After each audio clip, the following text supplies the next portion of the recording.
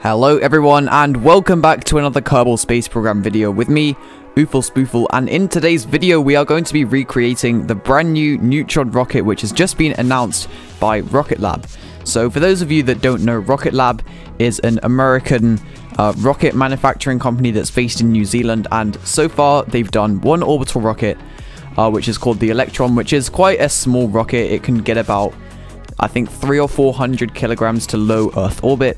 And it's a very cool rocket if you ask me. It's really nice and modern, and you know, definitely filling a bit of a gap in the market when it comes to small sat launches. But in fact, yesterday at the time of recording this, they have announced a new rocket that they're working on called Neutron, and you know, they're moving away from their small sat launches and they're finally going for a bigger rocket. And so to put it into perspective, this is actually going to be shorter than Falcon 9, but actually have a wider diameter.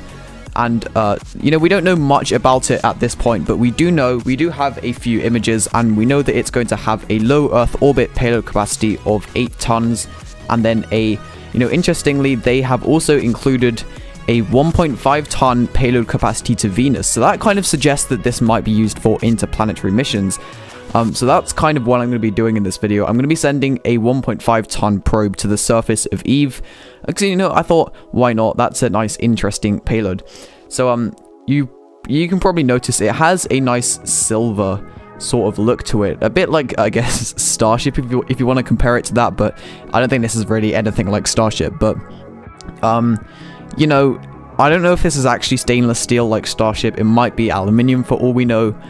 I mean, we really don't know much about it at this point. We just know, you know, we do know the dimensions as well. So this isn't a 1-to-1 scale replica. This is close enough to a 2/3 scale. It's going to be 4 meters in diameter and about 30 something meters tall, maybe like 35. I should honestly have remembered this considering I'm making a replica, but oh well. I think I've got the proportions almost right here. And yeah, it does have a black interstage. I wasn't really perfectly able to recreate that, but I think that fairing texture is about as close as you can get to, you know, a black interstage. Now, I probably haven't addressed the elephant in the room here, which is those big landing legs. And yeah, I've managed to waffle through that entire build time lapse, but yeah, here we go, launching this. I've used 5 swivel engines. I wasn't even sure how many engines this thing should have. But by the looks of the pictures, it looks like it has 4 engines on the outside and maybe one in the middle. I've gone ahead and assumed that there's one in the middle as well. So that makes a total of 5 engines. But I haven't even mentioned that this thing is going to be recoverable, at least for the first stage, a bit like the Falcon 9. So you might have noticed in the build time maps, I included some big landing gear on the first stage. And yeah, the landing gear do look very, very similar to those of the Falcon 9. So I mean, I wouldn't say they're copying it. They're just, you know, I mean, if something works, why not do it again, you know? So we have seen an animation. It's not an official one, but I'm going to go ahead and assume, I mean, we don't know how accurate it is, but it shows a drone ship landing, and that would make a lot of sense considering, you know, it's not the biggest launch vehicle ever, and there's probably not enough margin for a, you know, return to launch site landing. But here we go, firing up those engines again. And yeah, coming in for landing. I'll just slow down the footage here. And interestingly enough, there's no control, you know, like aerodynamic, you know, fins or anything at the top. I think it's going to have to rely completely on, you know, reaction control system to keep it stable through the entry. But there we go, we've landed the booster, and we can switch over to our second stage. And yeah, I think that I have made this second stage a little bit too big for this, but yeah, I mean, the proportions aren't perfect, but I think I've got it close enough. So again, we really don't have very much information about this, so I've kind of gone ahead and made some assumptions. Yeah, we don't know how many engines are on this second stage, you know, considering the Electron has 1 and a lot of upper stages have either 1 or 2 engines. I went ahead and, you know, went with 1. Also because, you know, 2 engines is kind of overkill considering how small this rocket is. Well, at least this recreation. The actual thing isn't really, you know, you can't really consider it small. It's quite a big rocket as things go. But yeah, here we go, finishing our circularization, and then after that we can go ahead and plot our course to Eve.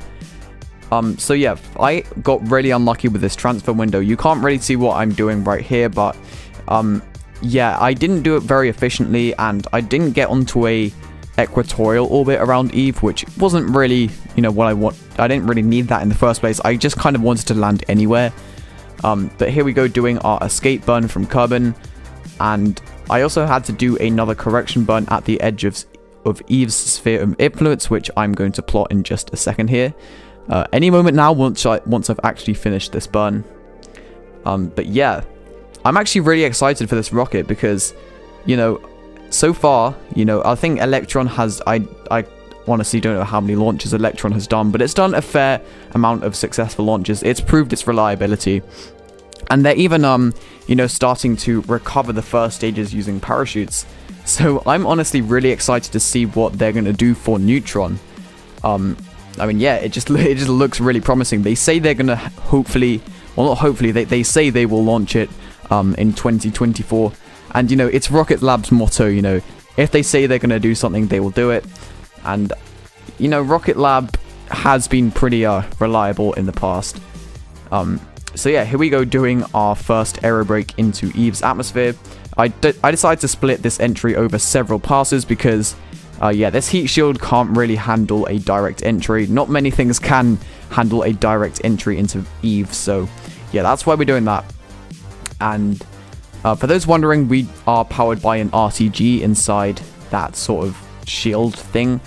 Yeah, we have a couple RTGs just keeping this thing powered. But I believe this is the final pass into Eve's atmosphere. And we can go ahead and land this thing. It's quite a basic lander. You know, I was confined to 1.5 tons for the entire, you know, payload, including all of the heat shield and stuff. So you couldn't really fit too much on the lander. But here we go. We've revealed the lander, and yeah, all we've really got was a few experiments, you know, some landing gear and a antenna, and this is a really unlucky landing site. Like, we're literally landing on a cliff. I mean, can we stick the landing? Let's see. Below 50 meters here, coming down at a nice slow speed. So I don't think the impact is going to cause any problems, but, you know, we are on a very steep slope here, so, you know, coming in for the final approach. Here we go, touching down, and by some stroke of luck, I didn't fall over here. I could have just left it like this, but, well, you're about to see in a moment. So I guess we can extend the solar panels and the antenna and stuff, and I guess this thing has no real purpose since this is a sandbox save. I just kind of wanted to demonstrate, you know, the Neutron rocket, or my recreation of it.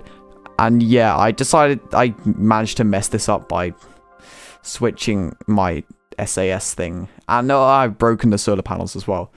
But oh well, such is life.